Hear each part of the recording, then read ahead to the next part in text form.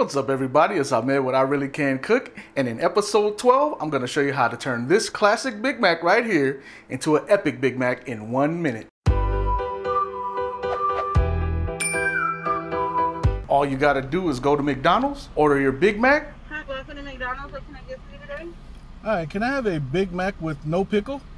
Bring your Big Mac home, open your Big Mac, take top off, add ketchup. That's it. Ketchup. Add ketchup to your Big Mac. Makes it epic.